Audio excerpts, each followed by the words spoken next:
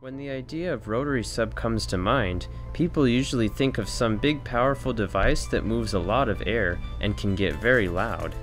In the past, rotary subs have been quite large and tend to draw a bit of power. They are also usually not portable. As I kept thinking about this, I wondered if downsizing a rotary sub would work.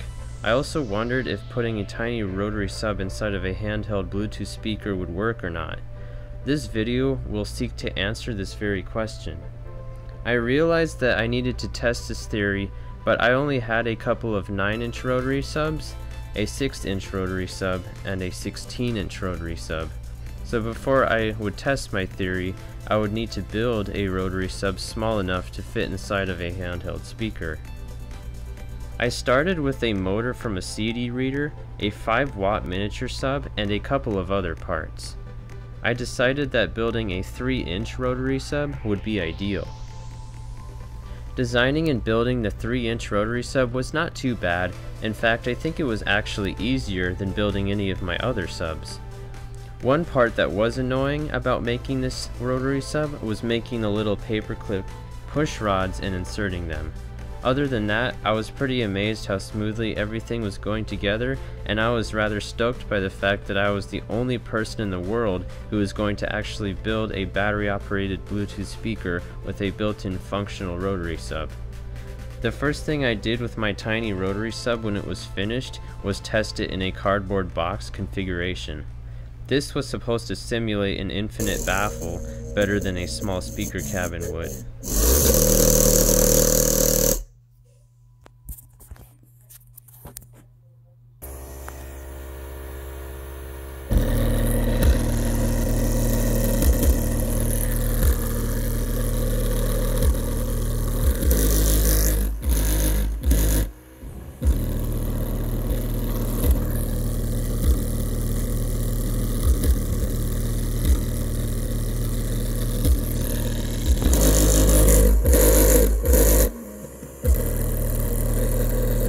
I compared the bass output to a regular 3-inch cone sub in the same cardboard box configuration.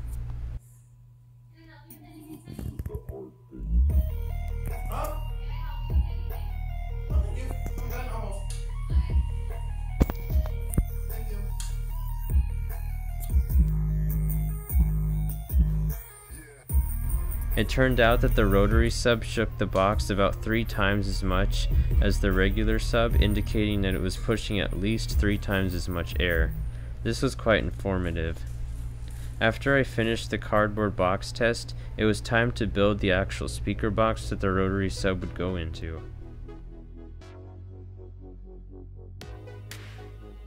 So we finally have all the pieces that we need to build this speaker. We have the Bluetooth amp, the subwoofer, the top piece, the 2 tweeters,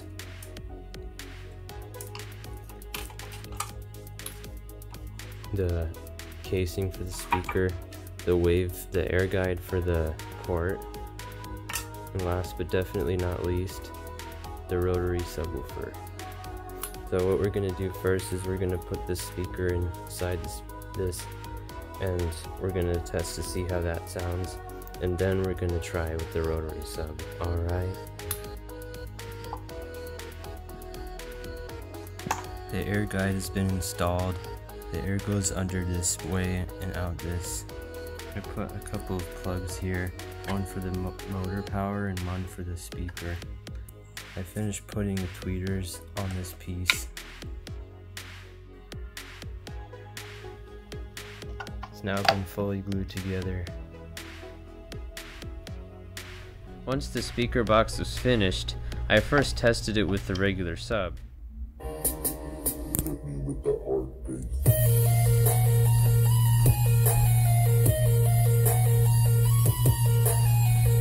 It sounded pretty good, and I doubted that the rotary sub would sound any better, partly because of the rattling. I then tested it with the rotary sub.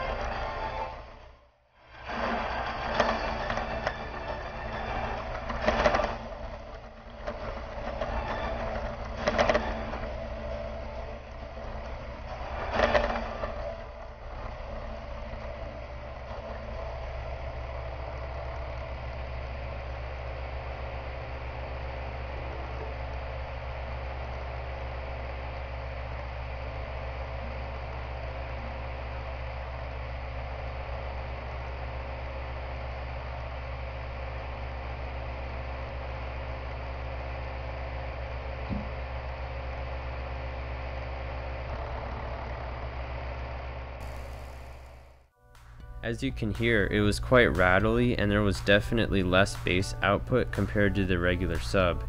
A lot was learned during this experiment, and I can say that rotary subs do not work as well as conventional cone subs inside Bluetooth speakers. This partly has to do with the fact that the speaker lacks the infinite baffle, but also because the rotary sub cannot move the air as forcefully as the cone sub can. Well, I hope y'all enjoyed this video. I would really like it if you commented on it. I honestly care more about the comments than the subscribers, but feel free to subscribe if you want to, and I'll see you on the next audio endeavor.